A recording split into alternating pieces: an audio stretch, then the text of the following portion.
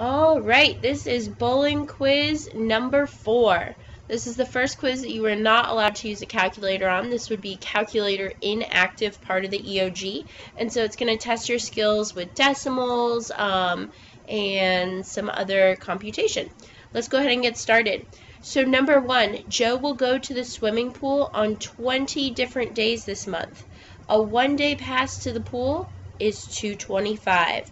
A monthly pass is $30. How much money will Joe save by buying a monthly pass? So it's not asking you to figure out which the better deal is. It's telling you that the better deal is the monthly pass. It just wants to know how much money you're going to save. So first you need to calculate how much it would be for Joe to buy a one-day pass on 20 different days. To do that, you're going to do 2.25 times 20 days. Now remember, when you're multiplying decimals, do not worry about the decimal point until the very end. 0 times 5 is 0.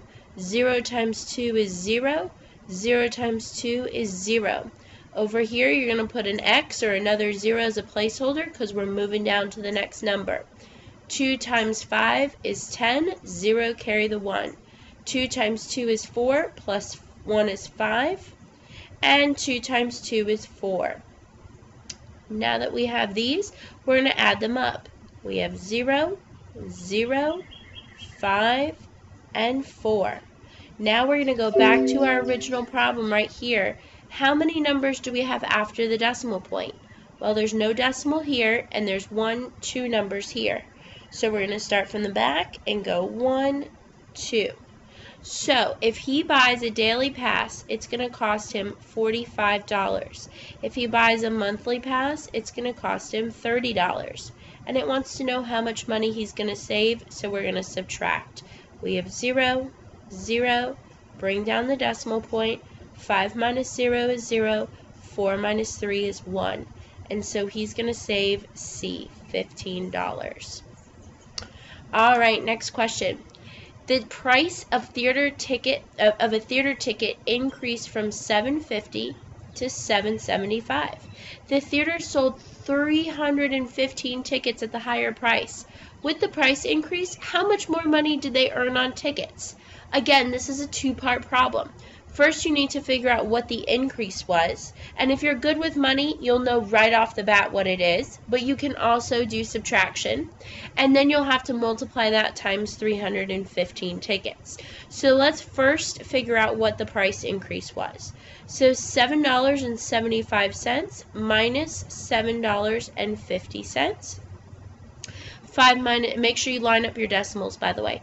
5 minus 0 is 5. 7 minus 5 is 2. Bring down your decimal. 7 minus 7 is 0. So they increased the ticket price by 25 cents. But now let's apply that to 315 tickets and see how much money they ended up making. So here we go. 5 times 5 is 25. Carry the 2, put the 5 down here. 5 times 1 is 5, plus 2 is 7. 5 times 3 is 15. We're done with the 5, so we're going to put an X here as a placeholder. 2 times 5 is 10, put a 0, carry the 1. 2 times 1 is 2, plus 1 is 3. 2 times 3 is 6. Now, some of you might say, oh, well, the next number is a 0. We don't have to do that. Zeros are not important. They are important because when you're moving that decimal point, you may move it all the way back to those zeros. So when you go for your third line, you put 2 placeholders. 0 times 5 is 0. 0 times 1 is 0. 0 times 3 is 0. And let's add them all up. So we have 5. We have 7. We have 5 plus 3 is 8, and we have 6 plus 1 is 7, and we have 0. Now we need to figure out your decimal point. Go back to the original problem. How many numbers are after the decimal? No decimal point in 315, 2 spots on the decimal there. So we're going to start from the back and go 1 and 2. So they made an extra $78.75. All right, let's take a look at the next question. You'll notice that this is a gridded response. How much money should John get back when he uses $10 to pay for purchases totaling $5.25? Express the answer as dollars cents. So it's a simple subtraction problem. But what they're trying to see if you can do is subtract two decimals where you have to do a lot of borrowing because we have a lot of zeros here. So $10 minus $5.25. Now you're going to notice I was very particular about lining up the decimal and lining up each of the numbers. Now let's go ahead and solve. 0 minus 5, can't do it. Can't borrow from here, cannot borrow from here. We're going to have to borrow from here. That becomes a 0. This would become a 10, but we need to borrow from here, so it becomes a 9. And this becomes a 10, but we need to borrow from here, so that becomes a 9, and this becomes a 10. That's what they're trying to see if you can do by hand. 10 minus 5 is 5.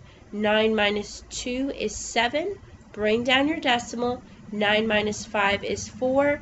And 0 minus 0 is 0. Now, this is a dollars and cents problem, but if you remember the rules for gridded response, you cannot write the dollar sign on there. You're just going to write 4.75, and you need to make sure that you bubble in. Don't forget to bubble in your decimal point. And there we go. And that's it. All right, next question. What is the product of 2.52 and 3.4? In order to solve this problem, you need to know what the word product means. And I hope that you know that it means multiplication. So let's go ahead and set this up. 2.52 times 3.4. Remember with decimal problems and multiplication, you don't have to worry about the decimal until the end. 4 times 2 is 8. 4 times 5 is 20, so I'm going to put the 0, carry the 2. 4 times 2 is 8 plus 2 is 10. I'm done with my 4, so I put a placeholder. 3 times 2 is 6. 3 times 5 is 15, so I put the 5 down here. I carry the 1. 3 times 2 is 6, plus 1 is 7. And now I'm going to add these guys up. 8 plus 0 is 8. 0 plus 6 is 0. 0 plus 5 is 5. 1 plus 7 is 8. Now I worry about my decimal. Go back to the original problem. How many numbers are after the decimal? 1, 2, 3. Start from the back and go 1, 2, and 3. So let's bubble our response. 8.568. And let's bubble in 8.568. Excellent job. All right, last one for this quiz. At a store, Susan selected a pumpkin that weighed 35.2 ounces. The pumpkin costs $1.80 per pound. There are 16 ounces in 1 pound. How much did Susan's pumpkin cost? Express the answer in dollars and cents. This is a multi-step problem, okay? You can do this a couple different ways. I'm going to do it one way, but if it works out for you another way, that is perfectly fine. The first thing that I'm going to do is change this ounces to pounds, okay? So I have converting units. I have 16 ounces over 1 pound equals 35.2 ounces over X pounds, okay? Now remember, no calculator. I'm going to circle my variable. 35.2 times 1 is 35.2 divided by 16. And I need to do that by hand. So I'm going to set up my division problem. 35.2. Now how many times does 16 go into 3? 0. How many times does 16 go into 35? 2. And it's going to give me 32. Alright, 35 minus 32 is 3. Oh, I forgot to bring my decimal to the roof, sorry. And bring down the 2.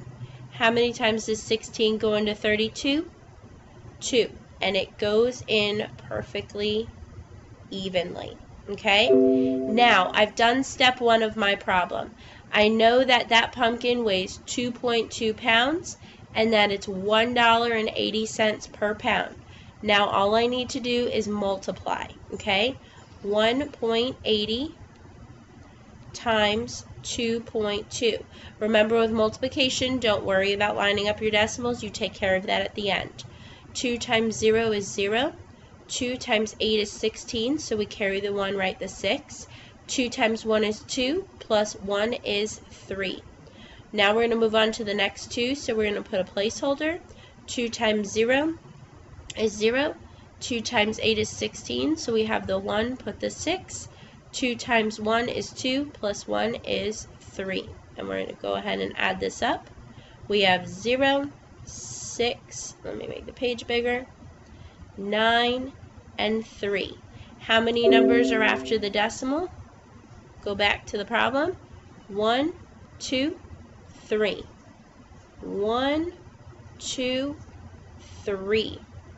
Now, this problem is talking about dollars and cents, and it tells you right here, answer in dollars and cents. Now, this 0 is not part of dollars and cents because you can only have 2 numbers after the decimal point. So your answer is 3.96. Always, always be careful about that. And now we need to go ahead and just put it in the gridded response. 3.96. So we have 3.9 and 6. Alright, good job. That was the end of quiz number 4. You survived the first calculator inactive. Good luck on quiz 5.